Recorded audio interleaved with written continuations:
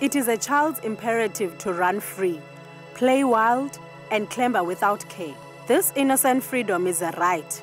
It is universally agreed, belongs to young children. The rest of us knowing that adulthood brings with it a slew of heavy responsibilities.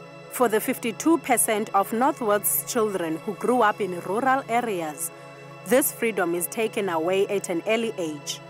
And for the children of Losasaneng Village, whose fathers work in mines and whose mothers work long hours on farms, childhood is lost early on, at around the age when they have to become their own supervisors, feeders, and caretakers.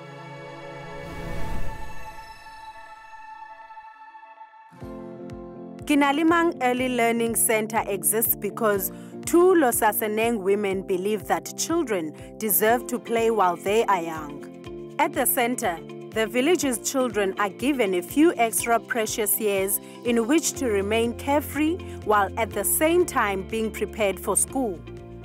Because I love them, I want to make them the future of tomorrow.